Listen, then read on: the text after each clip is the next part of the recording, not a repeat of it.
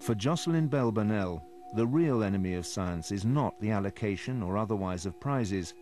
It is the belief that science can arrive at an ultimate truth. There are people around, I think, who believe they've got there, believe they understand it all, and they're no longer open to new experiences, new ideas, new revelations. And I don't think you should be so closed. If we assume we've arrived, we stop searching. And we stop developing. Scientists should never claim that something is absolutely true. You should never claim perfect or total or 100%, because you never ever get there.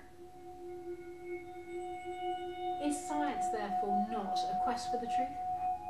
Science is a quest for understanding.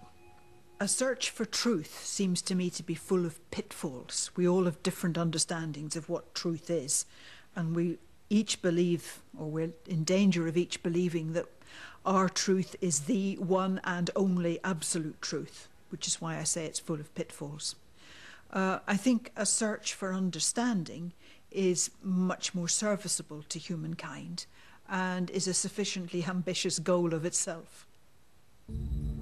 Jocelyn Bell Burnell has devoted her life to the search for understanding. After completing her PhD, she settled into the world of academia